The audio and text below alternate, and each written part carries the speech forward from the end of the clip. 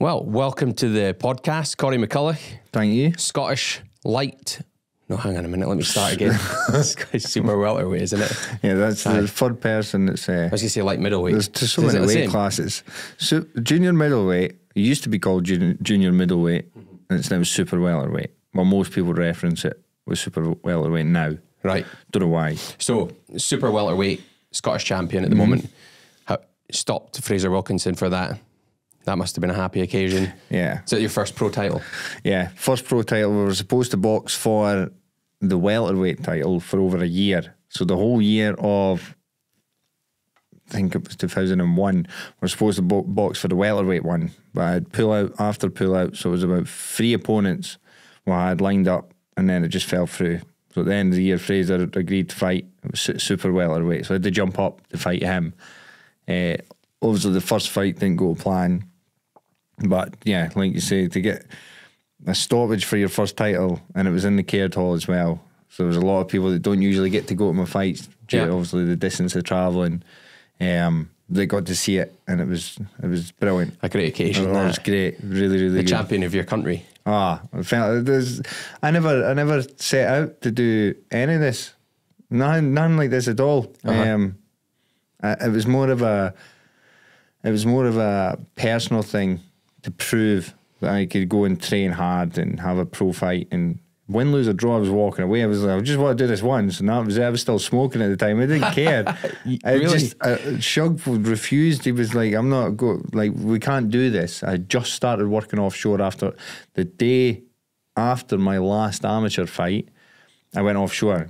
So I said this on another podcast, but I probably shouldn't. But I was sitting in the smoking area, offshore, smoking away, while trying to arrange Shug to train me to go to turn professional in what most people think is the hardest sport in the world. And you know yourself, physically you need to be mega fit. Yeah. Smoking doesn't help. So that was... Did you stop smoking that day? No.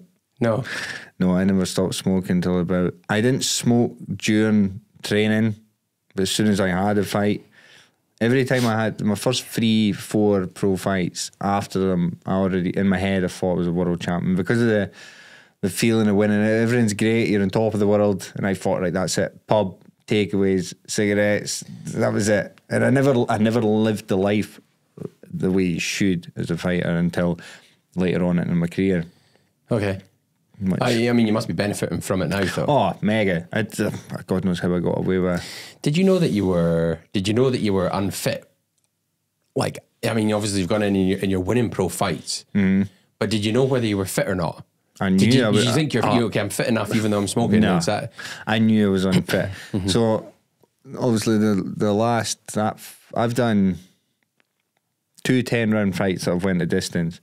If you asked me after my first few fights, could you do 10 rounds? I struggled to do 4.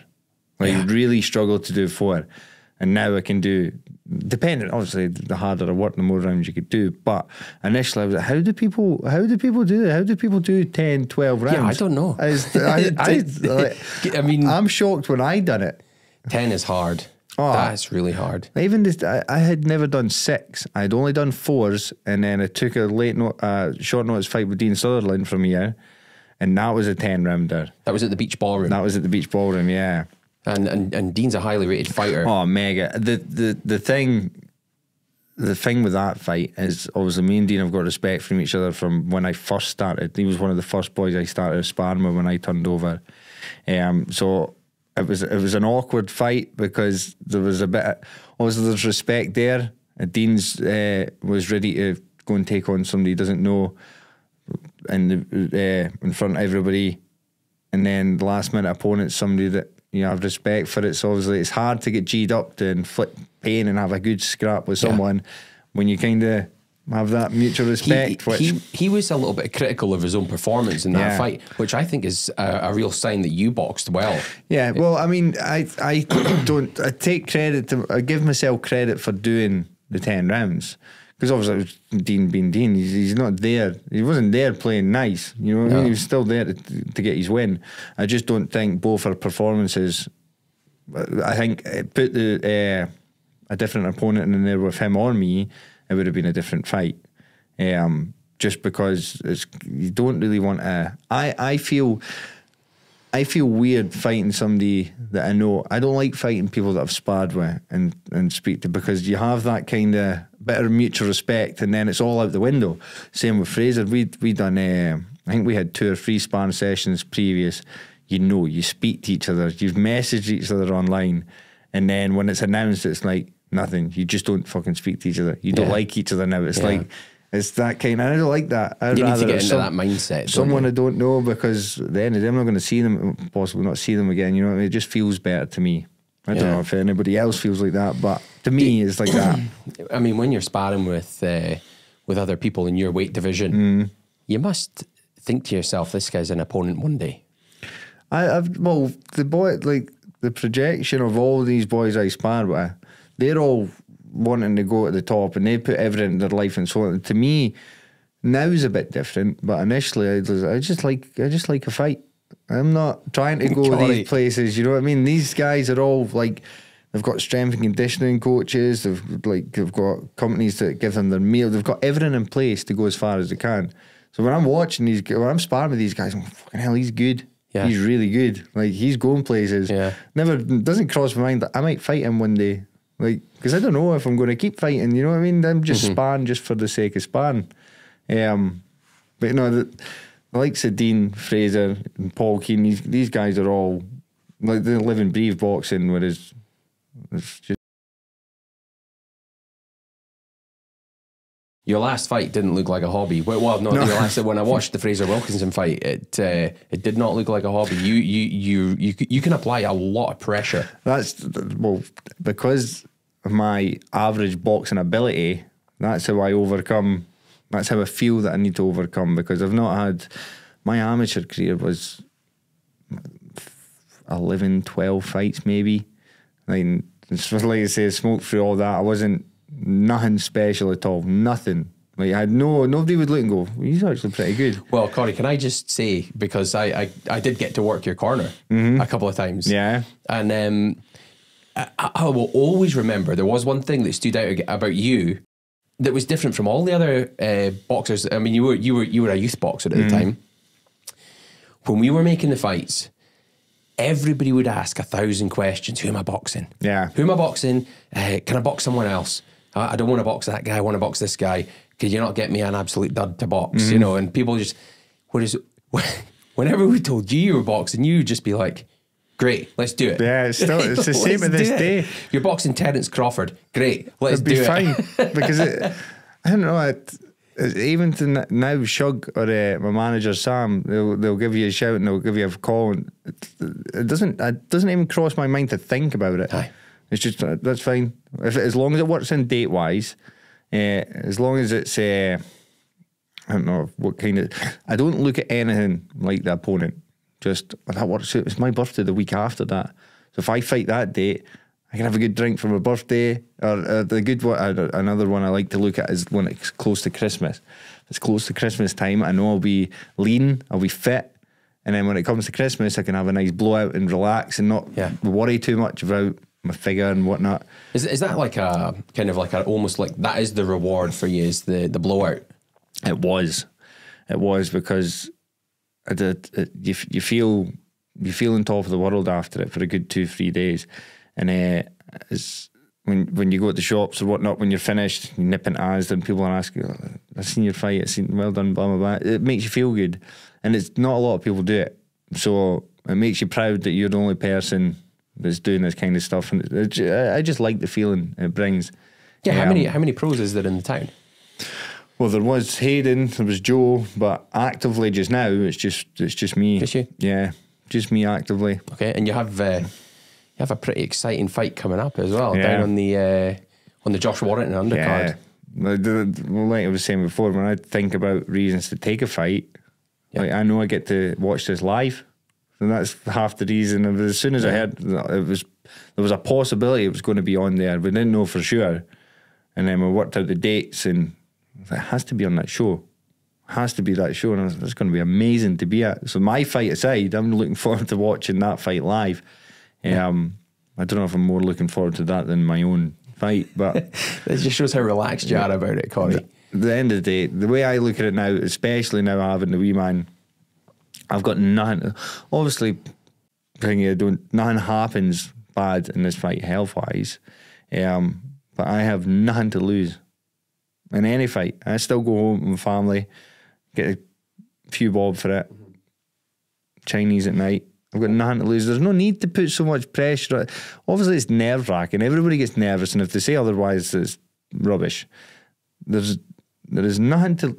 I've got everything at home. I don't need to. So I was that's one of my questions I wanted to ask you, Corey. Nerves, right? So because when I boxed, I loved that feeling of nerves. It's strange. It's like a sick feeling, but you feel alive. I mean, I don't know. How do you deal with that? How do you feel about nerves? I'm probably the opposite from you. I tell myself I like it. I try and convince myself that I like it.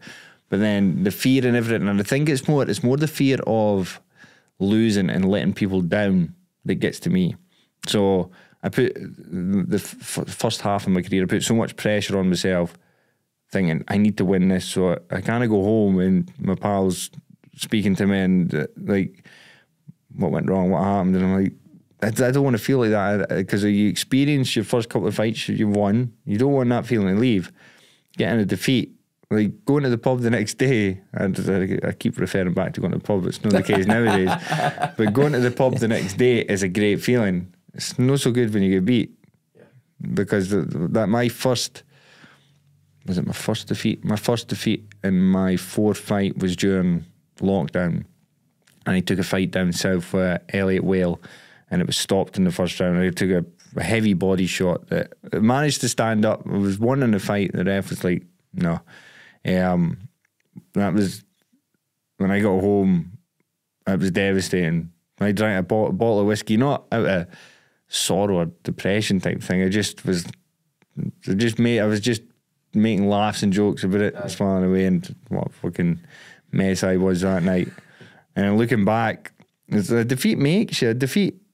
If it doesn't break you getting beat, then it just drives you to think like, go and right your wrongs, go and prove that wasn't you. It makes you feel, I mean, like your coach Shug, I remember he was rooting for me in my first fight as an amateur, and I thought I was going to be the next Mike Tyson, you know. And you know, there's a whole heap of people in the room watching me get into the ring, and they watch me get absolutely pounded from pillar to post, you know, for a round. It lasted a round. I got an absolute beating. I felt so sick, and the pain wasn't the issue. You know, physical pain was not the issue. Yeah. It was the losing in front of everybody. You know, it's a horrible feeling. You've got the unlucky, and you can see it in their face. They're feeling for you, like, I don't want this. I'd rather high fives and the beers flowing and everybody's happy. But it's the joking aside, boxing is such a tough sport. It's like, but you know, losing like you're talking about the Elliot Whale fight, that loss, or certainly I lost. It really made me, because I said I'm never going to let that happen again. That'll never happen. I felt as soon as that was done, even my girlfriend, she was like, that'll be it. Like, she initially thought, he's going to come home, he's going to be fucking miserable. I don't want to see him. I don't want to, the boxing will be done type thing. But no, obviously I was mega disappointed. It was more disappointed. It wasn't even the losing. It was just how the fight went, because I knew I had so much more to offer. But losing just for that fight, when most people were like, he's only doing this for fun. He's only boxing because he likes to fight. Him getting beat, he would just be like, fuck it, chuck it. But I actually did. I think that was probably the turning point when I was like, I need to put more effort into this. Was this where the diet changed and the you know, the pub and the quite possibly cigarettes? Because it was like my life changed maybe 2-3 years ago, because I was out constantly. If I wasn't boxing, I was 9 times out of 10 I'd be in the pub at the weekend, and I don't know what the turning point exactly was, but ever since then, ever since focusing more on just staying healthy, being home more often with the family, I'm so 10 times more happier. And I don't think it was a turning point in boxing, but it's made a hell of a difference to, obviously, my boxing. going into a fight camp already fit and not 2-3 stone overweight makes a massive difference. What's camp like then for you?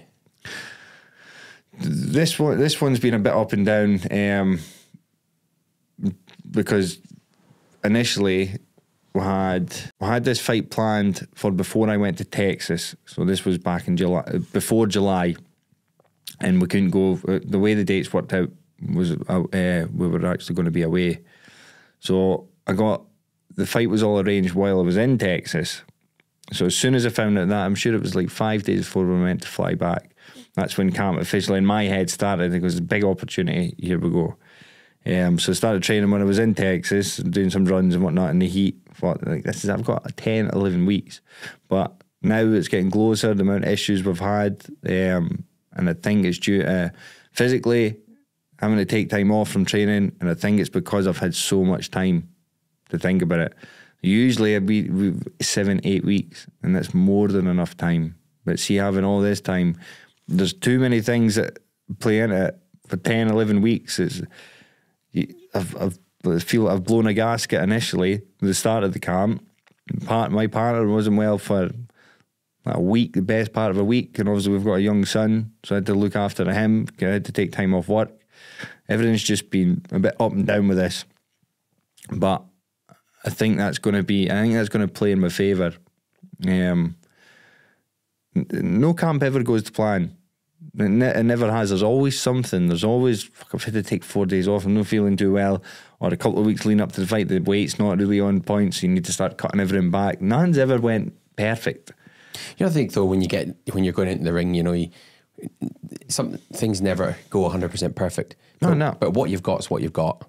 Yeah, you know, and just go with it. And if you put so much pressure on yourself, like, Jesus, I've not trained near as much as I should have. And then when you're actually in there and you're popping off and things feel good and you feel kind of fit, you're like, fuck, I don't know what I was worried about. Yeah. But I put so much pressure on myself every fight. If I've done enough, or if I've had to turn down sparring because I don't know, I've like worked, just something. I'm like, fuck it. Before the fight, I'm like, I've missed out on that span 4 weeks ago. I've missed out on that 6 weeks ago. And it all starts playing in my, I don't know if anybody else is the same, but it starts playing in my head like I should have done that. Or that morning I never got up and trained. But yeah, all these things come in. Even if I've had a good 8 weeks, it still plays in my back of my head. Fuck, I should have done that. Have I done enough? I don't know if I feel fit. Even in sparring, you feel great. 2 weeks later and it's the night of the fight, you're like, I don't know if I'm fit. I don't know if I've done enough. Maybe it's just me, but yeah. Do you visualise the fight in your head? Sometimes. When I can't sleep at night, it sometimes goes through my head, but I like to just try and play it. I've been in so many different situations now where you go in there thinking this is how this is going to go, and it goes completely the opposite. So there's no, because personally, I think if you go in my game plan, you think, right, this is how it's going to go, and it doesn't. For example, if you were looking to put pressure on somebody who was a back foot fighter and they start coming forward and you're like, oh, fuck, this is the part of the plan. I don't know what to do. And then that's when shit hits the fan, you start panicking. You're just going with an open book.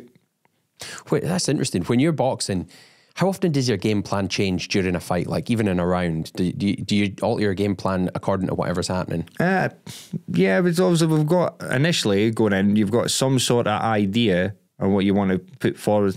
If the boys are southpaw, or just little things like that. But you just need to play it as it comes. So you could, it probably changes every round depending on how I'm feeling. If you want to put pressure on something, you're feeling a bit gassy, you maybe done a bit too much work the round before, you need to kind of ease up. And yeah, a couple of, maybe every round you need to try and reevaluate what's going on, how am I doing, what could I do better, do I need to slow myself down, do I need to pick the pace up.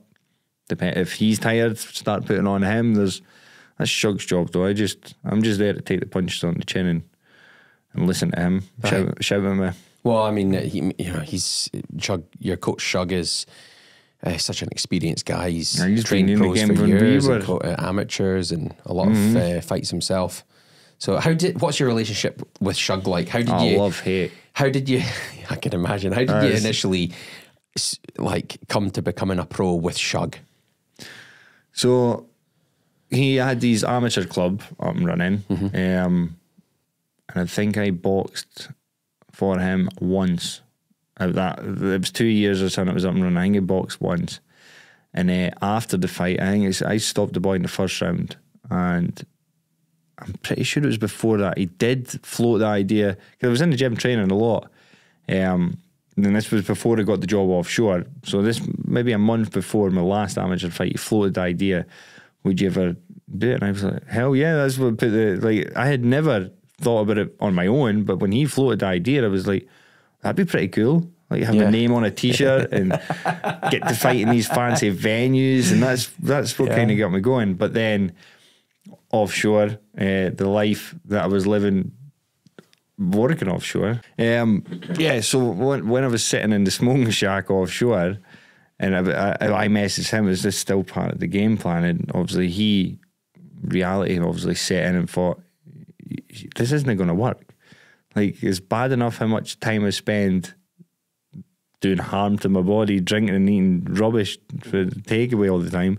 If I'm offshore for 3 weeks, eating shite, not training, do what I want. In his head, he'd be like, this ain't going to work. You struggle to train for an amateur fight, how are you going to do it for the pros? So I actually went behind his back and arranged a meeting with my manager today, and went so he was none the wiser to any of this. Right. A couple of little lies slipped in. I'm good enough to be a pro. I'm good enough. Just to get the ball rolling. Then everyone was done and dusted. And I think I've known Shug for so long. There was, once the ball was rolling, it was like, there's no stopping this. I'm going through with this no matter what. Had you had did you go to Shug and say, Shug, by the way, I have a pro license and I need coaching? Well, I had a meeting with my manager to discuss like terms and everything that goes to getting your license. But you don't get it like that after that. You have to go and sit down in front of the board of control and.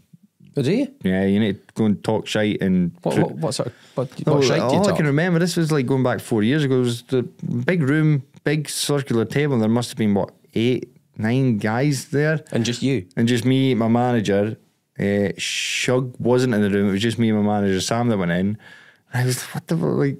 I don't know what the fuck's like going on. Sounds like the round table. Like. I was terrified. So what makes you think you're good enough to go pro? And I'm like, I don't fucking know. I have no idea. And then Sam, I've obviously been through this before. Obviously, gifted a guy was going on, and they actually made us. I think they do this quite a lot. They actually made us stand outside the room as if they're going to have a discussion if they're going to grant you your license. And I was outside like, what the fuck's going on? There's loads of people done pro. Like, it was just strange. And then you go back in, sat down, and says, right, yeah, we'll give you. And then they say they're going to come watch your first couple of fights to make sure you're obviously capable enough to actually box. I don't think that ever happened. But yeah, Shug had to come down for that. We got the train down. And after we got the grant, like, that's your license, that's you, job done. Mm-hmm. Like, we'll pay your fees, whatever, we'll send you your license. We went to a co-op on the way back to the train station. I bought beers and 20 fags. Got the train back up. We were sitting in the pub, one of my pals, Clooney. I text him and goes, that's me, got my pro license. I'm on the train back to Arbroath. Do you want to come meet us at the Westport bar? I'm sitting there, I've won a world fucking title. I'm sitting at the bar with Shug. And Shug wasn't drinking. I'm like, they've just got a fucking granted your pro license, and this is what the first protocol. I can imagine Shug's he wasn't hanging his head. His thought then would have just been, let him just have this, and then we'll knuckle down once we get a date for the fight and stuff. But when I look back and how everything came together and to where it is just now and to where I am as a person just now, it's amazing. Mm-hmm. It's funny to speak about it. Aye, that border control thing. I was speaking to Ronnie Clark, who was he won the European title from the guy from Dundee, and he came from kickboxing into boxing. Mm-hmm. He was a world champion kickboxer. I think it was or K1 or something like that. And he went to the border control. He just wanted to go a straight professional fighter, and they refused him his license. Yeah. They said no. He had to box as an amateur. And just to prove, but boxing Scotland wouldn't allow him to go into the elite championships. So here's this world champion kickboxer in a novice tournament, and he just obliterated everybody. Madness. He just went through everyone, and then I think it was pretty much the same story. And then he boxed I think the guy who won the gold for Scotland in the Commonwealth Games, the little ginger guy from Glasgow. Oh, yeah. Was it Charlie? Charlie Flynn. Yeah. That was the only guy that gave him any kind of trouble. I think I don't know if he beat him or not.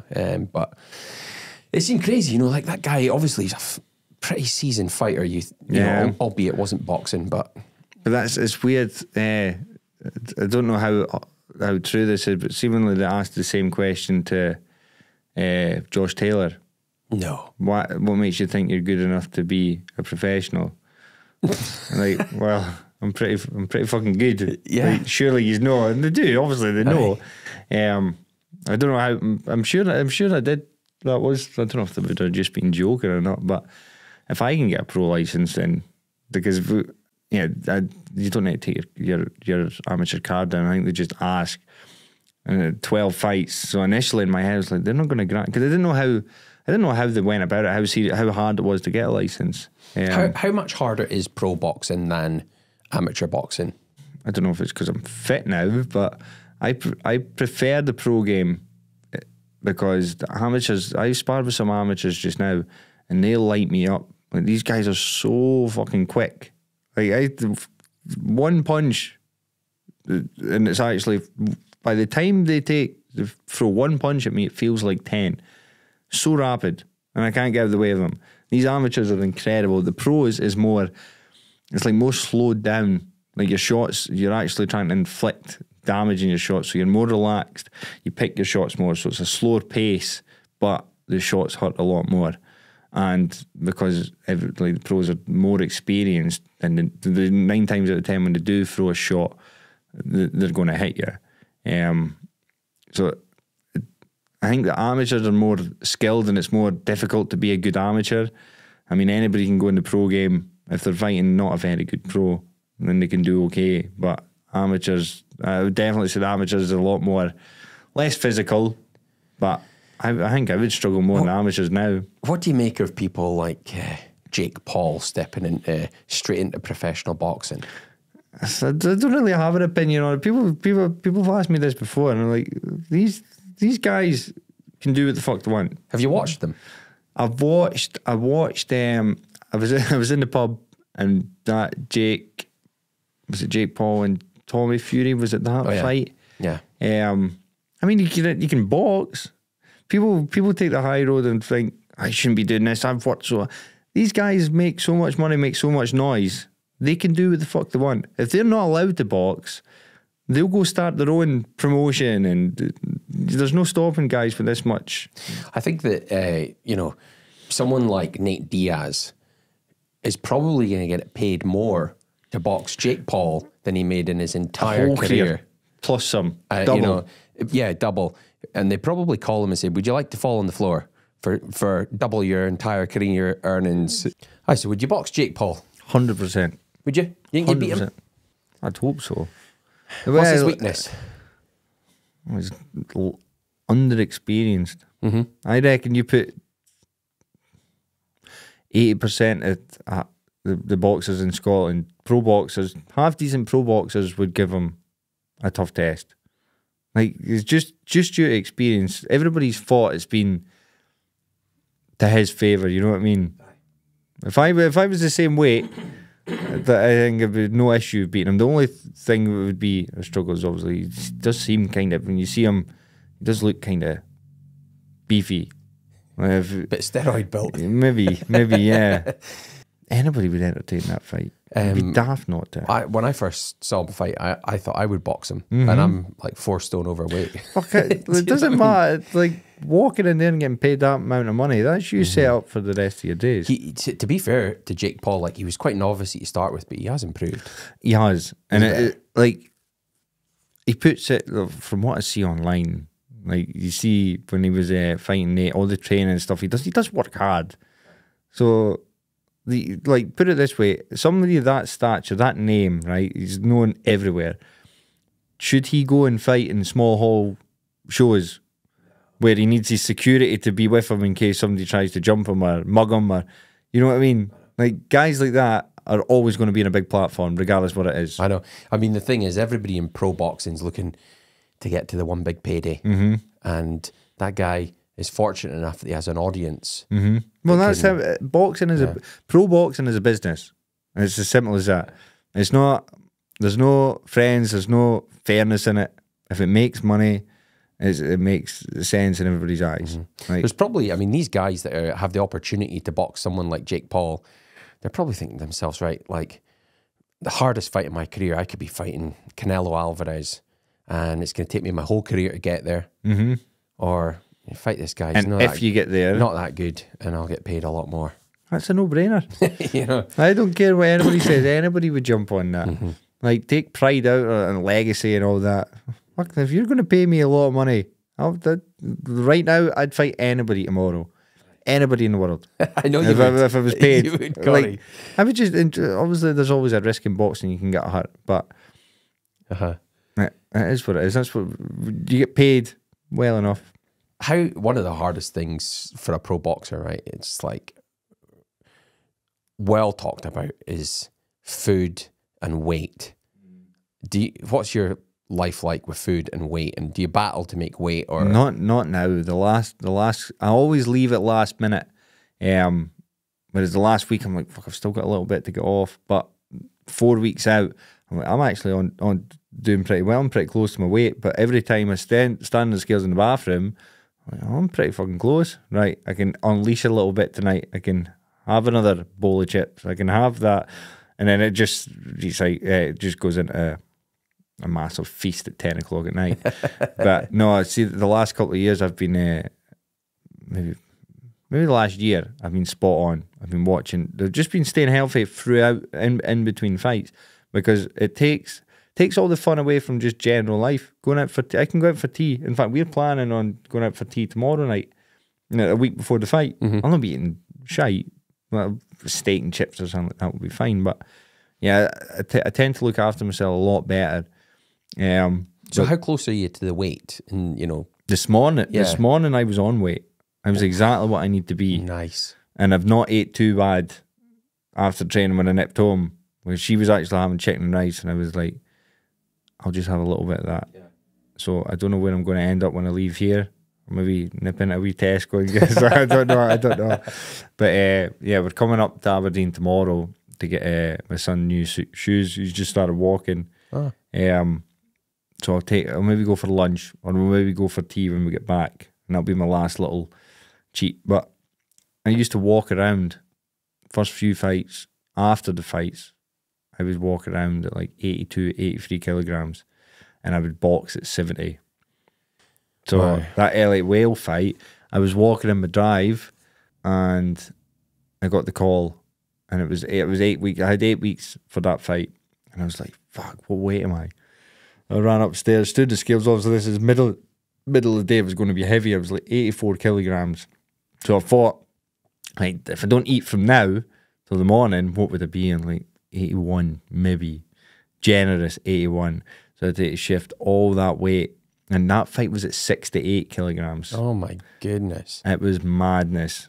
It was even I think we lost 2 or 3 kilograms the night before the weigh-ins. How did you do that? They had because it was COVID, so you weren't allowed to leave the hotel. You couldn't leave. You had to. There was a shop you were allowed to go into. I think it was a Lidl across the road. You were allowed to go in at the start where you get all your stuff, because you had to stay in the room overnight. You got a test the following night, and your results back the following, and then it was the weigh-in. So they had a room in the hotel that was they had the heating on all day and all night. We had obviously a sauna suit. They put a tiny little, this is the shittest running machine in the world, a little bike. There was pads, there was ropes, and you just had to sweat it out. I think we'd done a kilo and a half the night before the weigh-in, and then a kilo and a half the morning of the weigh-in. Was there no crowd at this fight, by the way? No. What was that like? Very strange. I had never even boxed. I hadn't boxed in such a. That was the biggest thing that I had boxed at. And it was, you went in. It was, what was the arena called? Come on, it was a big fancy arena, and you had your sections, changing rooms off, everybody kicking about with masks and like height of COVID. And I remember you walked out like the wee walkway bit, and then there was a production guy that came, got you, and took you around to the stage where you would walk out, and you just stand there and you're Todd. and there's these cameras and everything flying about the ceiling. Obviously, like that's how it is in the TV. They're just big strings and they're just flying everywhere. And I was like, this is surreal. And you've got no buzz because you're walking out. They're just guys with headphones on, just obviously recording everything. It was very strange. It was weird to watch. I can imagine. You can hear every punch. Yeah. You can hear it so clearly. Yeah. On the TV. I know you can when you're at a show, but when you're watching the TV, you can't actually hear that. It was a good experience to. Obviously, it'll be much better next week when there's thousands of people there. But it was such a surreal experience with all the cameras and whatnot, and production team, and being told everything's run on schedule. It kind of takes your mind off the fight because you're enjoying. Like, this is madness. Yeah. I mean, saying the promoter at the time.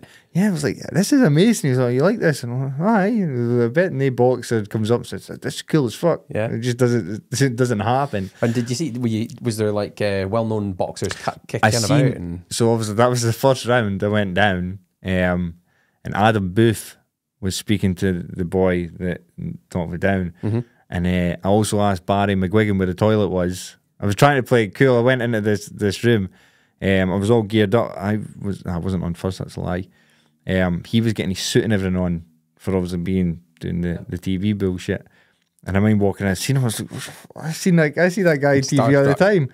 And I goes, where's the toilet? And he just pointed, just in there. I was like, try to play it cool, like, but I was like, I fucking just text my girlfriend. I was like, Barry McGuigan, I've just walked in and I'm putting his suit fucking trousers on. He'd probably speak to quite the thing because he seems very down to earth. Well, I was just kind of, I was getting G'd on. Where's the toilet? I wish I went back out and spoke to him. Aye. But I can't mind who else was there. But when you see these faces on the TV all the time, like next weekend's going to be even better. I do get quite starstruck when, like fucking hell, I've seen him in the TV loads, and then seeing him in person, it's I'm looking forward to it. Yeah, it'll be a who's who of the. I'll be taking photos with everybody, even wanting when they're walking to the fucking ring, except your opponent. Yeah, no, I probably will afterwards. Would you this opponent? I've seen a little bit of him. He looks like a bit of a bag of tricks, like switch hitter. It'd be mega difficult boxing him. Looks awkward. Yeah, these young, slick, they're brilliant. They're so well schooled. It's a very tough ask to beat somebody like that. Is he one of these sort of Brendan Ingle? Is that his home city? He's a Brendan Ingle fighter or something. I'm not sure. Not Brendan Ingle, but he comes from the Ingle gym, no? I'm not sure. I don't think he trains out there. He has that kind of style, like. Yeah, he's mega awkward, and do you know what? It's probably the worst style that I can fight against, because I like going forward, whereas guys like him love you coming forward. You stand in front of them, they just pop. Like, I think he'll be his hardest fight. I hope so, because I looked at some of the other guys that he boxed, and they didn't. And no disrespect to them, but they didn't do much. A lot of people go down for the payday. You get paid well. Like, it's more, if you don't throw a lot of shots, or you don't try and do nothing, you just put your gloves up, you're going to get less hurt and take no risks. You know what I mean? But I haven't got nothing to lose. I don't think you would enjoy just going down and putting your hands up and just. I would rather go out and give, if depending on how fit I am next week, 3-4 rounds of everything. How many rounds is the fight? 8. 8. Push myself to the limit, and if it doesn't come off, I think you'll do well. I mean, how would you what's that guy's level compared to someone like Dean Sutherland? I'm sure they've actually sparred together. Have they? Yeah, I'm sure I've seen a photo of them a while ago. I don't know. I think the level differences from down there to up here. Obviously, guys like Eddie Hearn's signed you, and you're one of the next best things. You're obviously really, really, really good. Because he'll go far until he's tested against someone like possibly me next week. Then you don't know how far he'll go. But he's got all the backing he's got everything a pro boxer wants in their career, backing wise. Signed with Eddie, like everything's on his plate. Just depends how he handles it. Yeah, I mean, That's the thing, you know. You sign for someone like Eddie Hearn, and I can't speak for someone that's signed for Eddie Hearn, but you have to keep winning. Oh yeah, yeah. A lot of pressure. A lot of pressure. I mean, one wrong move, then that can be like nobody's going to really, unless it's a world title type level. But when you're on the way up, and if you get beat for the likes of me next week, the boy from Scotland, like it doesn't look good. No, so all the pressure's on him. You know what I mean? You fuck up, that's you. Aye. If I fuck up, nothing happens to me. I get paid the same. Have you got some fans going down? No. There's a few boys go down, but a lot of people mess me about tickets and stuff like that. And the hassle is like, it's hard enough trying to get people to go to Glasgow with the questions and is there a bus going?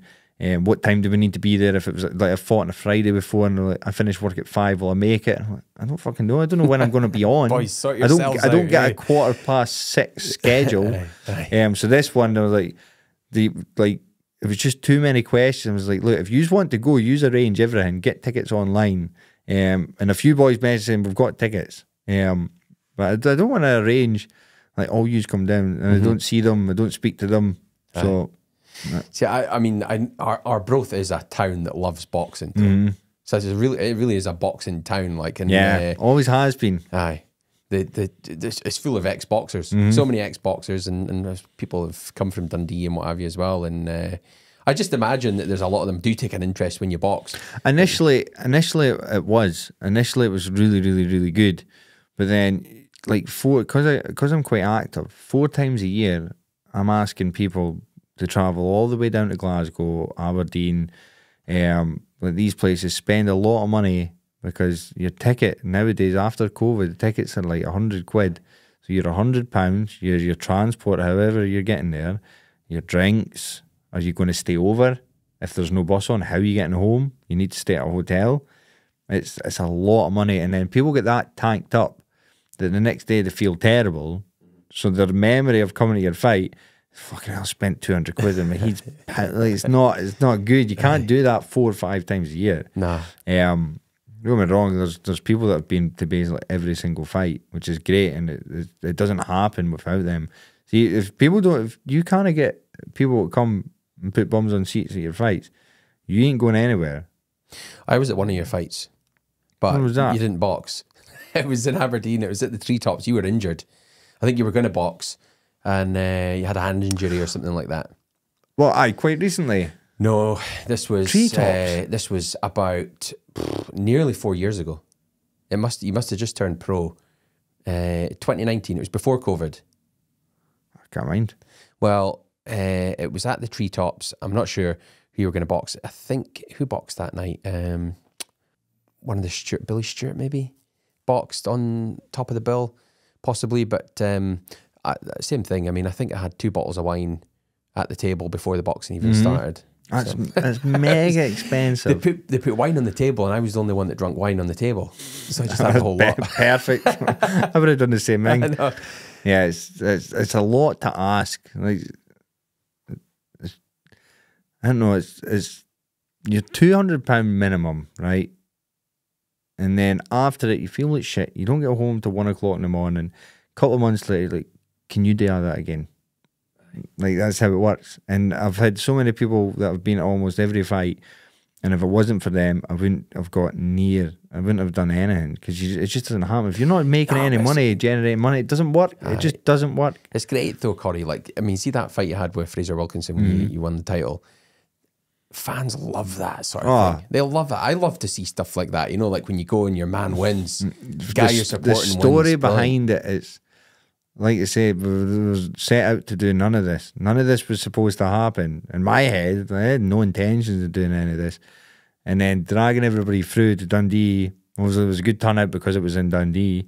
And winning it was surreal, because it's been, like I said, first couple of years were the kind of fanny about, it was as serious as I took it. And then the hard work that I put in now, look after myself, try and stay active as much as I can. All the hard work has eventually came to something that I never actually thought I would manage to do. And then getting this opportunity next week, the boxing a show, regardless what happens in the fight, I can say I boxed on that show, on that massive platform. It's a huge deal. And I know you'll give it 100% as well. Oh, no, definitely. I've got nothing to lose.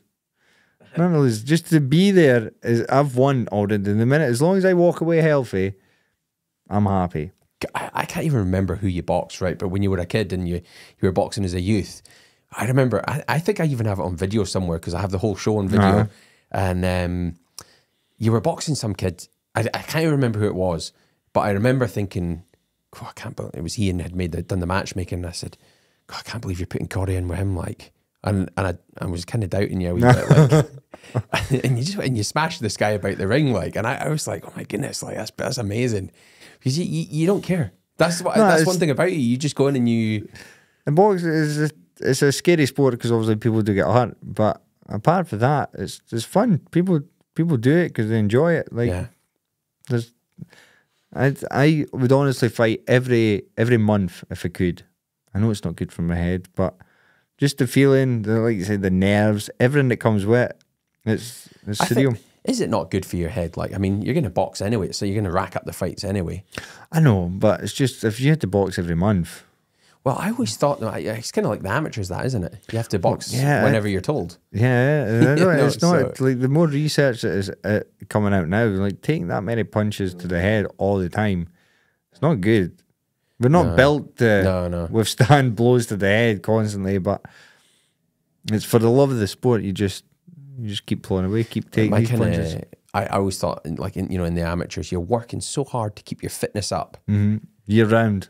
Yeah, that you need to make the most of it while it's up, because it's so hard to maintain. And yeah, the amateur, I don't think I could, even if I went back. I wish I did train the way I do now in the amateur scene. I wish I did try and apply myself and go and do stuff in the amateurs instead of just doing it as a hobby type thing. But I don't think I would cope now.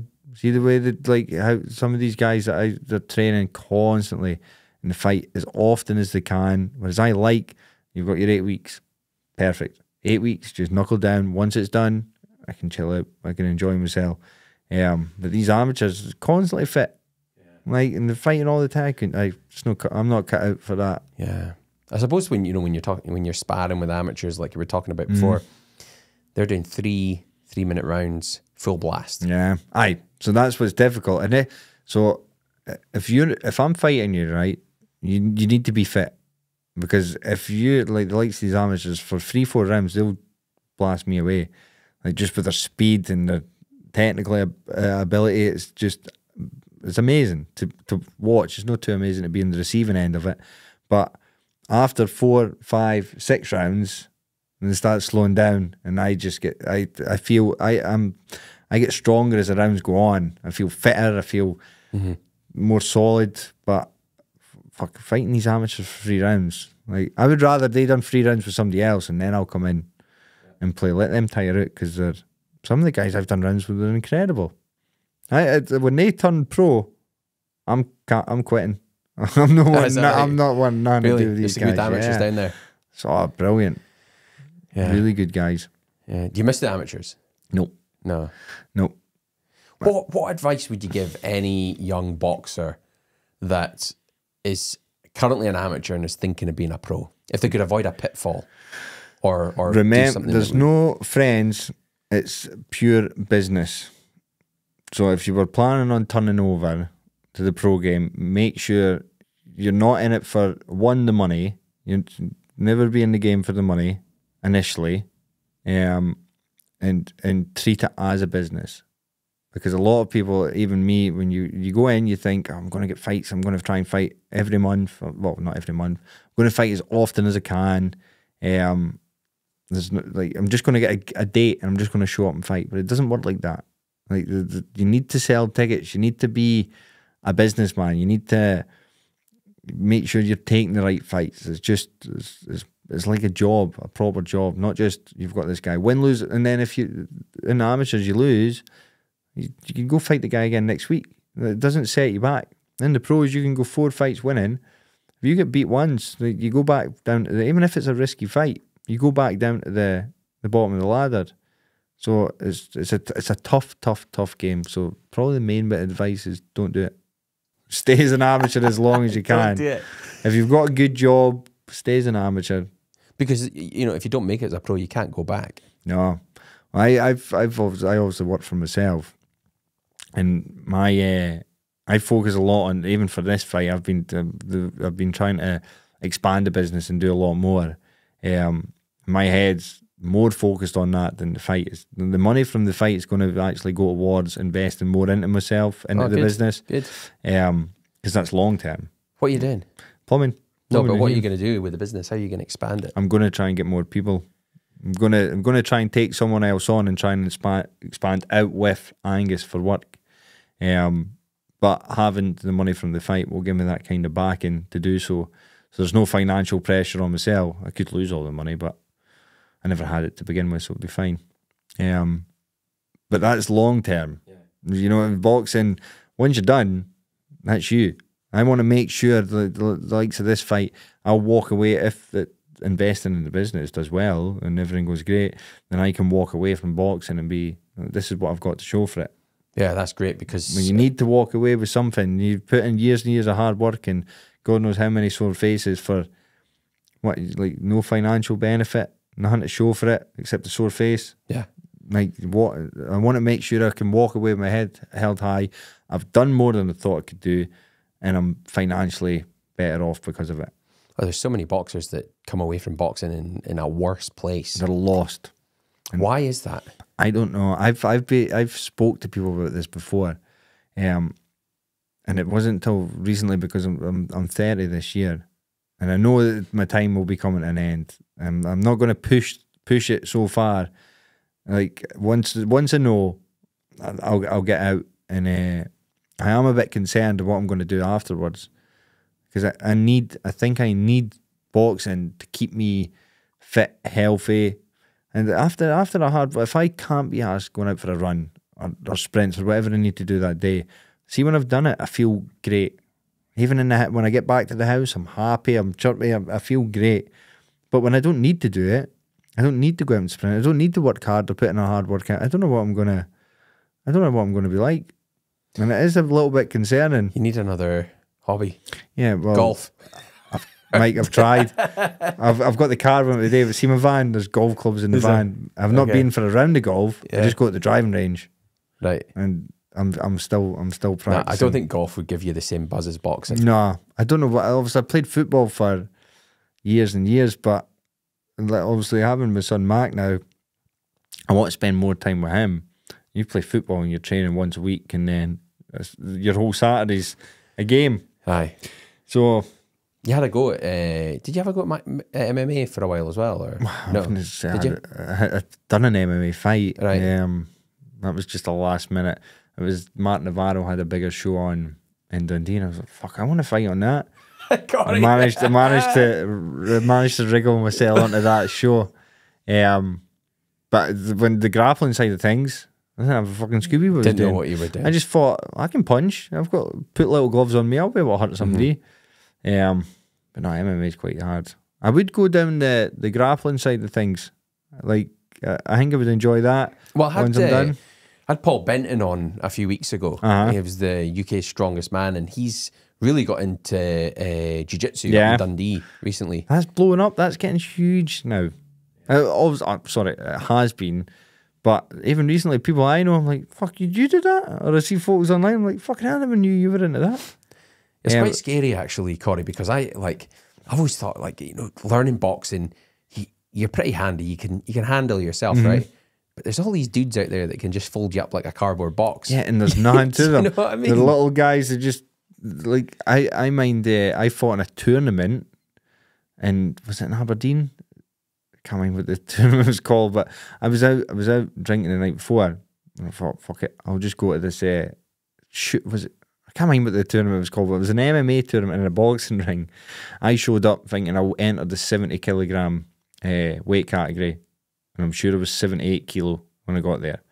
So the guy was like, this is how unexperienced I was. I tried to lose 8 kilo in the half-hour grace period they gave me, which is literally impossible without chopping a limb off. Half a kilo?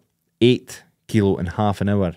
But I had was no experience in. Right. But I didn't even know what weight I was. I was out the night before. More than a stone. I just showed up and it was like, you're 8 kilo overweight. And he goes, right. And he goes, so you can try and lose a bit of weight to jump down the weight categories.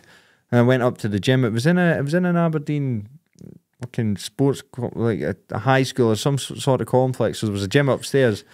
Fucking getting it big licks on the rowing machine with pal Jonathan. Went back down, stood in. I'm sure it was heavier when I stood in the scales, like with the sweat and my boxers and my shorts. I was like, this is a fucking disaster. Like it was an absolute nightmare. And there was a nerdy boy that I've won 2 fights, got to the semi-final, and I fought this kind of nerd boy. And I was like, oh fucking, I'll destroy him. Like, oh, I'll eat him alive. Fuck, he tied me up, and I was like, this is insane. Like so easy. Like they're so relaxed, these guys. Aye. Fuck you, and you just don't know who can do it. Aye. Like I wouldn't like to mess with someone that can do all that. No, I went sparring at an MMA club a few years ago, and it was kind of like a relatively new club, and I felt quite at home standing up boxing. You know, I thought this is just an absolute doddle. They're pretty hopeless, this lot, like. And then we started grappling. And honestly, different game. I tell you, I just didn't have a clue. No, you know, I was like, how do I get out of this? The guy's got his arm around my neck, and I'm like, what the? Like, I just had to tap out every time. I didn't know what. No idea. No, that's that fight I took in Dundee was the guy I was fighting, Brian. He was massive loon. Obviously had some experience and knew what he was doing. One point in the fight, I was on my back, and he had the full mount position. I'm sure it's called. And he's just landing blows from up at top. I was like, what the fuck are you meant to do? Like, there's nothing I could do. I'm sure the only way I got out of that was because the round was over. I was lost. Aye. I don't know why. I was up there with probably one of the stupidest fighting decisions I've ever made to fight on an MMA show. And I was quite high up in the card. It was like, it was quite a big show for Dundee. And I thought, fuck it. I can do MMA. I still think it's like that's the issue with me. I still think I could see if I go and apply myself for a few months, I could easily make it in the UFC. Aye. And then I need a reality check. I'll go to a gym and I'll get slapped about and I'm like, okay, I'll stick the plumbing and boxing. Having one skill, one main skill is a massive benefit. If you get half decent at another one, you know, you don't need as much time to, you know. No. Well, I've never applied to myself to anything bad boxing. So now that I know I have that kind of dedication in me, if I did go to trying some grappling stuff and I did apply myself, I could do it in my boxing and I could maybe do it. So, Corey, speaking of MMA and boxing, what do you think of the upcoming fight between Francis Ngannou and Tyson Fury? Is it a fair fight? On paper, no. Like, due to Tyson's supposed to be one of the greatest heavyweights and he's fighting a guy that's never boxed. So on paper, I don't see it, but when you say it out loud, it's like there's no fucking chance. But and that kind of in the heavyweight division, ain't fuck one hard swing, man. Like, you get caught in the butt and you're going down. So he has a puncher's chance, like Ngannou. Yeah, of course. But it is odd, like you say there, that Ngannou stepping into professional boxing and for his first boxing match, he's taken on the heavyweight champion of the world. Yeah. But obviously, it's all money. Everybody's more than aware of that. I heard Frank Warren on the Simon Jordan podcast, and he said it was one of the biggest money fights he's ever put together. Yeah. Well, in fact, saying that, just before I came up here, I seen, I don't know if you've seen it online, that Fury and Usyk's done deal. That's agreed. And yeah, I think I did. I didn't see it. Somebody mentioned it to me today in the shop. Yeah, well, when I see something like that, you see it on one thing, like bullshit. But all I seen, so it was obviously announced not that long ago, constant. Every single different thing on my page, on the pages, was about that. So it must be official. And I'm sure it's the end of December 23rd or January that we're looking at. Right, Corey. As a professional fighter, break that fight down for I don't me. want it because I'll look like a clown if I get it wrong. I think I don't know. I think Usyk has a really good chance just due to his ability.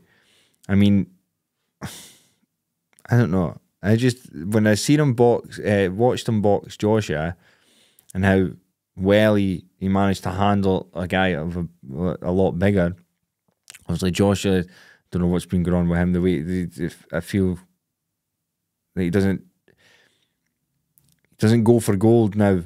He's more, I think, because after his defeat, he's more collected and a bit more wary of throwing his shots. So obviously a bit easier for Usyk. But I don't know. I just think Usyk can just outbox Fury, because Fury's a massive, massive guy. Yes, he can move. He can look slick. The way that Fury stands up, right? He puts his front leg right out, and he stands up and he's got his chin right back.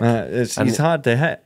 But when you go up, when you take knockout and trying to land a big shot out of the equation, and you go for just land shots, like Usyk in, bang, bang, bang, out, stay away from him. Don't let Fury tie you up.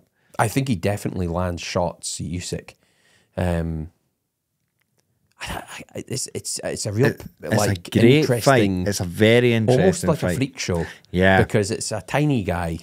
Well, he's not tiny, but is a guy that has come up from cruiserweight, like David Haye, fighting a giant. Not like it's supposed to be one of the best.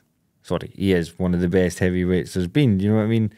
Yeah. But I would. That's like you say, it's a very, very interesting fight, because I'm in so many different minds, and there's so many scenarios that could play out in that fight. I fancy Fury for it, but I in my head I keep visualizing the beatdown that he gave Deontay Wilder in the second fight, and the power he was putting through those shots. Do you know, I think Wilder's not like he's got through his whole career because he's got a fucking monstrous right hand. He does. So you've knocked out all these average boxers, and on paper you're whatever his record is, you look incredible. You've went up against one hard man in Tyson Fury, and you've been found out. That's the way I see it. But the likes of Usyk's no mug that doesn't know how to box. He's elite, the elite of the elite, and Fury's a massive, massive target in your way. I don't know. It's 50-50 for me. What did you think of the Daniel Dubois Usyk fight? The low blow that could have been a body shot. So people were asking me this the following day. The rule, it's not. I thought it had to be your jewels that got hit for it to be a low blow. Like that's what I've always just assumed. If you're hitting the jewels, that's a low blow, but it's not. So it's, I don't know, like the official rule, but if it's lower, then if it's like, I don't know if it's under your belly button or whatnot, that's classed as an illegal blow. Right. So it doesn't have to be your meat and veg that gets hit. Is the belt line legal though? So there's a discrepancy in that, because your belt could be high up. You see boys with the belt's really high. I remember Eubank used to wear his shorts right up his so nipples. Because the higher you've got your protective, your groin guard on, like this, if you get hit in the groin guard, it's going to hurt less than getting hit. So people pull them way up. I think it has to be the referee's discretion, like, or if officials have the final say. Because if you've got your waistguard, if you've been caught with an uppercut and it's pulled your thing up and you get hurt underneath, but it's a perfect body shot, like who's to say? You know what I mean? I think Usyk was smart enough though that if it was a low blow, he's went down and he's used that instead of saying, "Nah, who's going to turn around and say it was definitely a low blow?" Like, but key here, this is what I really, whether it was legal or not or whatever. I think the thing is, was he hurt by a body shot? Do you think? Like my honest opinion, I think he was hurt, but he's obviously smart. His IQ's through the roof. He's used his brain and thought, play this as a fucking low blow. Aye. And then, like, because obviously his reaction, like that's the way you react for a body shot. To me, it was the first time I thought I'd seen a chink in his armour. You know, you thought, But then it could, but even with a low blow, like, I don't know. I genuinely do think he was hurt, like a proper body shot. Like, that was as official as it gets. That was a body shot that's hurt you. And he's, the only thing was, like, see where it hit him. Like, to me, it hit him in the front and the lower abs. I've never seen someone going down from being hit there. No, because usually your solar plex or the rib. Yeah, like that's the ones that put them down. So then again, you could argue maybe it was a low blow. But then I've been hit lowish there, and it doesn't. If it doesn't hit your crown jewels, then they've never really been hurt by a shot like that. But obviously, fucking heavyweight flinging a shot at you, it's going to be a bit different. But I don't know. Yeah, but like, kudos to him. How smart he played that, and that's the heavyweights. What about your division, the top of your division? Isn't it? It's Terence Crawford, isn't it? I mean, he's the main man. Yeah. What about him? What a specimen. What a blueprint. When he was fighting Spence, so when I was training in Texas, I went to a gym and done a few rounds with some boys, and they were Errol Spence is from Texas. So they all kind of, everybody's like fucking team Spence across there. And when we were speaking about it, like, he's gonna do Crawford, and I was like, I want him to, because I quite like Errol Spence. But that performance he had, I don't know if the weight was anything to do with it, but he made him look fucking, he's just elite. I thought it was going to be such a good 50-50. It couldn't have been further wrong.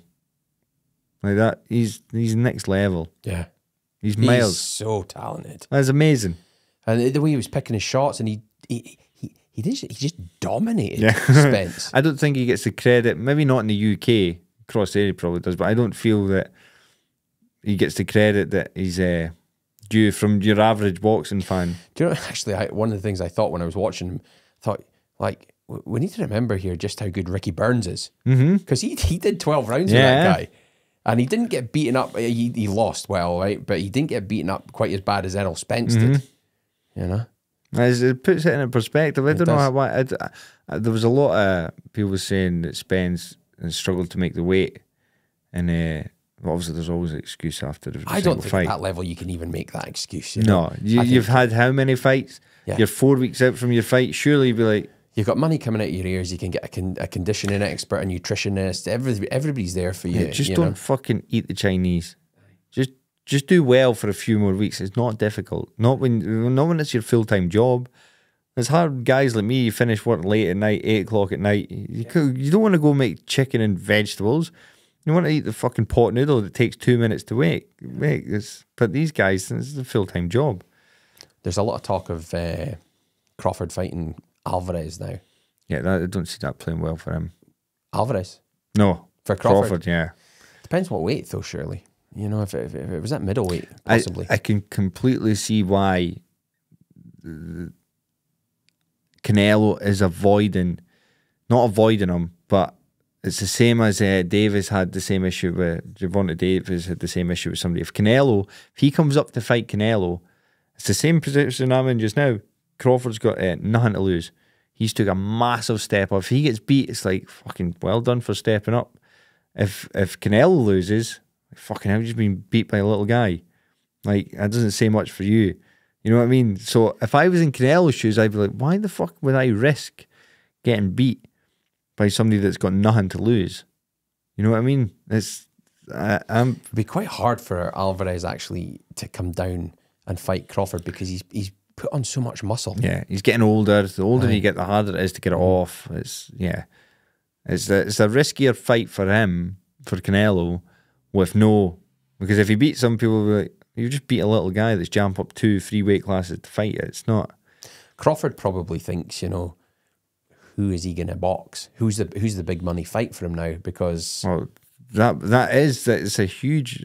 It would sell. It would just do massive numbers. Maybe he'll fight Jake Paul. Maybe. Do you know what? Like, I mind when Jake Paul came on the scene and his first thing was he wanted to fight Canelo. Eventually, I'll fight Canelo. Blah blah blah. That, yeah. Canelo never would entertain that, right? But I reckon, honestly, in the next 3-4 years, that fight will happen. Thing is, Jake Paul's offering silly money to, and I would like to see the contracts actually. Oh, right. Oh, but like, it's probably you're only getting a portion of that money if you win. But Canelo doesn't need that money. No, he's got bags of money. mega money, mega bucks, and then you risk losing your whole legacy of being this guy that fights anybody. Go fight a YouTube star. It's you don't need. He's like you say, he's mega wealthy. Doesn't need a penny. But I just see it like depending on how much he was offered just to shut somebody up. Because if you put them in the ring just now, like it would be terrifying. Oh, like frightening. But I bet that Jake Paul, he's probably got the same kind of mindset as me. It's like, I reckon I could actually do pretty well. Even I'm not that fucking stupid. I thought, you see, when he fought Tommy Fury, I actually thought he had a look in his face, a sudden realization. Shit. Aye. I'm not, yeah, I do it as well. Like, you feel that you're gonna, you always believe, like self-belief that he obviously has. You obviously think you're better than you really are. And I think I've had that issue. I always think I could go and I could easily do that. I reckon if I applied myself for 6 months, I could be a fucking tennis star. Aye. I genuinely believe that just now. But then if I go and play tennis against somebody half decent in 6 months, I'll be like, oh shit, I've been put in my place. And I think that's the same, that if he fought, Tommy Fury's maybe not the best example to give him a doing, but you put him in there with somebody. It's a genuine professional. An experienced pro that's from the UK that's fit, active, hits hard. He will fucking get a mega shock. Yeah. I mean, in the times that I've sparred with a professional fighter, I've thought it was like night and day between, you know, amateur boxing and pros, the step up, the level up. And I thought that when he fought Tommy Fury, there was a look in his face like, oh no, this guy's not like washed up. Yeah. And he's fighting, these MMA guys have got huge names from what they've done in the sport, like that Tyrone Woodley and whatnot. They are huge megastars, but not in that sport. You know what I mean? Yes, it's a combat sport, but timing, distance, everything's different. Everything's different. And he's older and he's on his way out. Like, so he's obviously picked, so he's smartly picked an MMA fighter on his way out. But you put him, Tommy Fury obviously beat him, which we were all kind of hoping for, because that would be very bad for fucking boxing if never. No. I think I would have had to leave. I think it would have been bad for Tommy Fury's for the rest of his life. Oh, jeez, imagine that. In the travelling community. Oh, he'd be disowned. He'd never be able to live it down. He couldn't show his face. No. Definitely not. His dad, you know, what was his dad say? He said stuff like, where was the fight? I think it was abroad. Like, don't Saudi come back. Don't come back to the hotel. Aye. It's like, you'll not be coming back. What if you get beat? Aye. Imagine the poor cunt must have been terrified. Aye. I read that his dad's going to be fighting Mike Tyson. Oh, I've seen a bit of that. Is that real?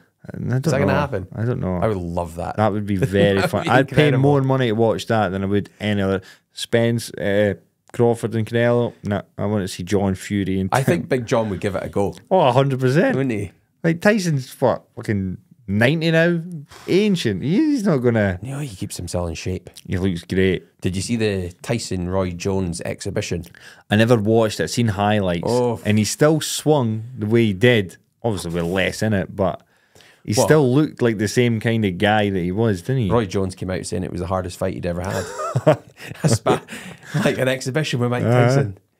Yeah, because the thing is with Mike Tyson, he's got this propensity to lose his mind. You know, he just loses it. He's just... You'll never see anybody like him ever. No. Ever again. Like, he's so unique. He was just... He's a scary, scary, scary man. Like, all the videos you see, obviously, the stuff you see on YouTube and all the stuff he used to say after his fights or during pressers, you're like, you're fucking terrifying. He was really wild though. Like, I mean, like that's genuine. He was genuine mad. Aye, like he's scary, scary, scary guy. I watched the movie and he said that they were asking him why he was so crazy, and he said, "Well, I've been in jail for 4.5 years, and I came out with $200 million in my bank account." You know, and he just went mental. It's a recipe for disaster, isn't it? That's not going to go well, and all the hangers on. And I mean, that was one of the things. He had a great mentor in the early part of his career, and then when he died, Customato, Tyson, he just had other people that they were like leeches around him. Yeah, they just saw him as you know, a meal ticket. Yeah, and I think the type of person he wasn't as switched on enough to see all this happening. Like, you've got that much money, you obviously don't think it's ever going to come to an end. Like, you can't spend it, like, it's coming in as fast as you're spending it, but then eventually time catches up. It's he had none after like, I think I can't mind how much he said he had, and then it went to he ended up being, you know, like owing 40 million in taxes or something like that. Madness. Yeah, you need to have some sort of level head. Surely, but he was a fucking. He didn't. Do you really think Mike Tyson had some sort of? Do you know what? I'm going to invest this money. Like, can you ever? I'm going to buy some property. Yeah. Like, definitely not. I mean, he was from where was he from? The Bronx, wasn't he? Yeah. And, rough upbringing. Yeah. He's as fucking rough as they come. Probably never learned anything about how to look after his money. Or like you said, pay your taxes. You'll make millions. It's just yours. Just keep it. Just do what you want, Mike. Like, it's quite sad when you hear stories of fighters ending up on, you know, washed up. Yeah, with it happens all. Like, nothing. You're the king of the world. Like, guys have won world titles, top of the world, money, everything, cars. Once it's done, where do you go? Yeah. I heard Alex Arthur talking about this. He said that, you know, you've got all this adulation, like there's thousands of people calling your name and everything, and then all of a sudden they're not. Stops. And the problem with boxing is that you're taught not to show any emotion whatsoever. You're taught to don't show any weakness. Don't let your opponent see anything, and you're living by that. And then when you retire, you then can't talk to people about the way you feel, because it's weird you say that, because my partner always brings that up. She always says you've got no emotion. You don't let anything bother you. And I've never, ever, ever put anything like that down to boxing. I've always just put it down to, I'm too happy to be worrying about fucking shit that I can't control. You know what I mean? That's weird you say that, because she always says, nothing bothers you. Why doesn't it? The only thing that bothers me just now is when a wee man gets up at 1 o'clock in the morning, because I know he doesn't go back to sleep till about 4 or 5. And I've got work the next day. Aye. That's the only thing. I'm like, fucking hell, this is hard work. That's a real problem. But apart from that, I don't let anything get to me. I don't let anything faze me. And she always brings that up. I've got no emotion. You know, Corey, it probably does come from boxing, because you're having to deal with a physical fight with a live opponent. You know, someone who is your equal and can hurt you.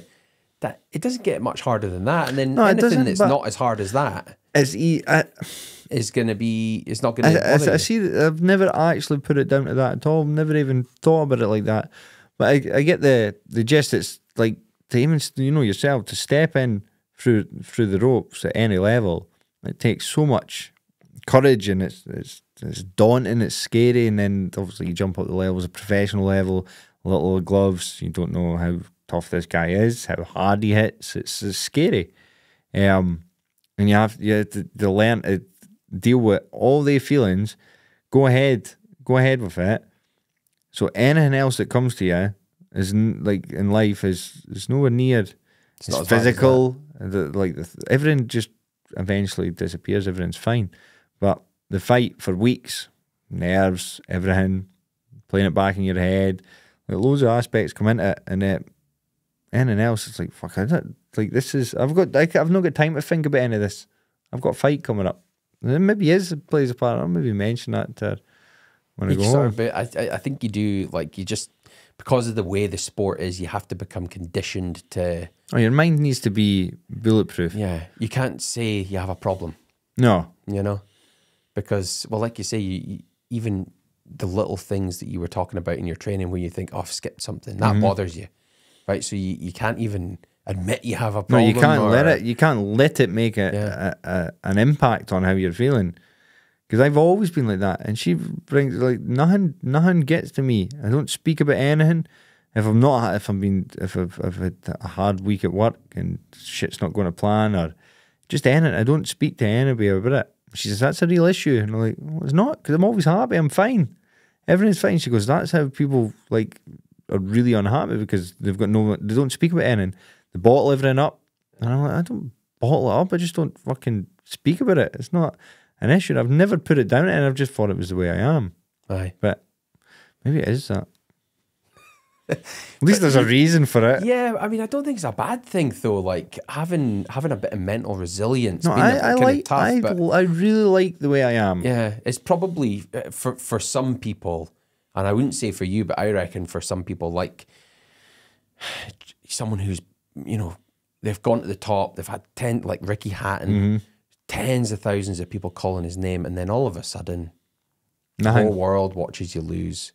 Nobody's calling your name anymore. The career's over. Reality sets in. Yeah, you're not the. And he didn't have a business to go to. No, you know, his whole life was just that, and I think he thrived on that. You know, like 100%. You walk down the street after everybody knows you, everybody's asking you, and then a year, 2 years after you retire, you're just normal civilian essentially. You know what I mean? It must be hard. Obviously, never experienced anything at that level, but it'll be the same idea. Be the same. Once it's gone, it's gone. You don't feel you're the man. You don't feel that people are asking you about your fights and whatnot. It's all finished with.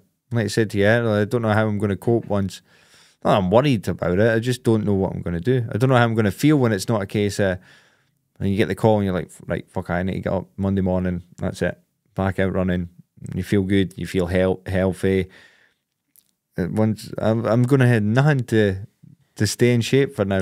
Could you see yourself coaching in the future? No, definitely not. I don't think I've got the patience. See, my stepkids, they're coaches, from football coaches.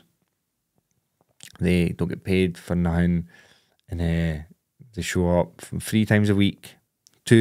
I think it's an hour and a half for training, twice a week, and then the game on a Sunday.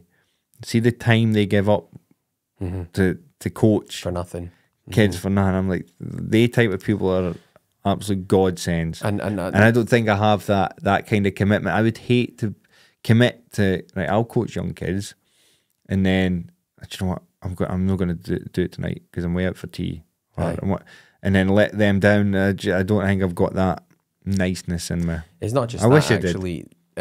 Those coaches, the coaches of football and rugby, and I think actually mainly specifically football, the coaches get an awful lot of grief as well from parents and other teams. And for what? What are you doing it for? It's people like that are, even boxing coaches do it for nothing. Shug, the amount of shit that he said to put up with me for years. Obviously, he gets a couple of quid for doing his job when we're fighting, but nothing worth your while. When I was coaching, I'll not name names here. Right? When I was coaching, there was one fight I was the bucket man, right? So I'm passing up the sponge, right, and this guy lost, and the guy's dad blamed me. Oh no! I was only handing the sponge up, you know. Fuck, if you're part of it, you're in the blame. And imagine that kind of pressure for what? Yeah, but I'm giving up my time for nothing. Yeah, you know? and you're getting the blame. right. No, I don't think I could cope with that. I've not got it in me. The commitment to these guys, especially like amateur boxer coaches, they're in there sometimes, depending how often the gym's open. They're there, the same face you see all the fucking time. I do enjoy hanging about the boxing club. I got to say, like, I do. Don't get me wrong. Like, I would enjoy that. I would enjoy helping, but having no full commitment. As selfish as that sounds, I like being able to do what I want. I like being able to. Or if I'm working late, I don't need to worry about getting home to go and train. But I would like to help out, take people on the pads and whatnot. So, but I just couldn't commit and be a coach. Definitely not. There's a lot of guys that have been very good boxers, and whenever they go down the club, they just spar with everybody. Like someone we both know, Steve Doherty, he'll still spar. Oh, I haven't seen him for a couple of years, but I don't know how old he must be. Late 40s now, and he'll go down and he'll just spar all night with everyone. Darren Foster's another one. He'll never stop. He'll never stop sparring. He's done that since I was a kid. Since I was like, would you just go down and spar? No, definitely not. It's too hard. No, like I was sparring with Hayden Sutton for when he was learning, and I go and spar with him for 45 minutes. Stand in the ring. We wouldn't ring the bell. It would just be 45 minutes straight. And then as he started to get better, I thought, this isn't fun anymore. No, he's a heavyweight now, and he dishes out some power. Like he's got a heavy shot. So I sparred with amateurs from the Ardborough Boxing Club when we all started, but obviously I don't try and hunt anybody. I don't tend to throw a lot of punches, but some of the guys that are good, and I'm getting caught left, right, and centre because I'm not throwing nothing back. I can't really stop them on their tracks because I'd be a bit of a fucking bully. I wouldn't do that. I'm like, fuck, I can't keep letting them hit me. So once the bell's like, right, that's plenty. Next person in, hopefully just a little fucking boy that's not going to do much damage. Because some of them are good, and you try to show them the ropes, and they're trying to impress, and they're throwing big 1-2s. You're like, well, prick that fucking. That but you don't want to sicken them at the same time. You don't want to. It's like, fuck this. Yeah. Get the small gloves on. I know. So but at the end of the day, I don't want to be getting punched for nothing. It's not ideal. Would you say, like, I mean, you're helping others and sparring in other clubs and that. In your boxing career, who would you say have been mentors to you? Shug, yeah. John Cooper. These are guys that I've known, like, for how long? When were I 14-year-old? Watched them through it. They've always been involved. But as it stands just now, it's just me and Shug that do all this. Like, there's me and him that go everywhere for sparring. Like that, it's just we deal with everything ourselves. And obviously he coached me when I was young. He's been there since, how many years will that be? God knows how many years. And the amount of shit that he has to put up with me now, it's inspiring. He's got the patience of a saint. Honestly, he knows me like a book, man. If he messages me, ask him what my weight is. I usually message him a couple of times a week. What weight are you? He knows whatever I say, take off a couple of kilo because I'm talking absolute shite. I'm lying through my teeth, and he knows it. So he's been there since day one. None of this would have happened without him. So Corey, I want to ask you, if you were me and you were running a podcast, who's the one person you'd want to interview on a podcast, dead or alive? Say Canelo Alvarez. Canelo Alvarez? Yeah. Why? I don't know. See, recently, all these little comments he makes at interviews and whatnot, I think he'd be hilarious. I think he's got a genuine funny side to him.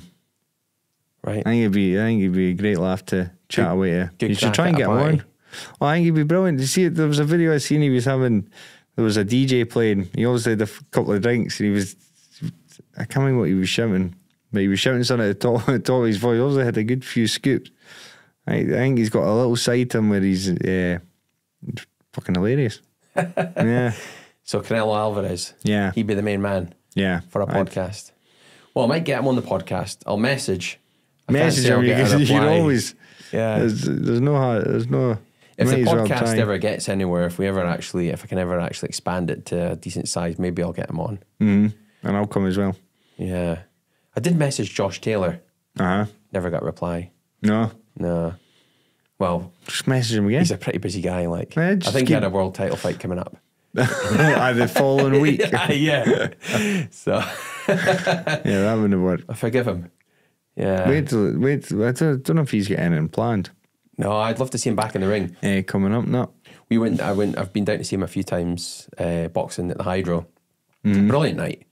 He always has a really good fight. Yeah, always very entertaining. Yeah, and do you know something? Did you see the Regis Prograis fight? That was one of my favourites because Prograis was coming across as one of these guys who they were kind of saying, like, this could be the guy that beats Josh Taylor. You know, he's this hot American that's the next best thing, and Taylor really took him into the trenches. Yeah, that's what's good about watching him. Yeah, I love that type of style. It's just hard work, like outgrinds your opponent.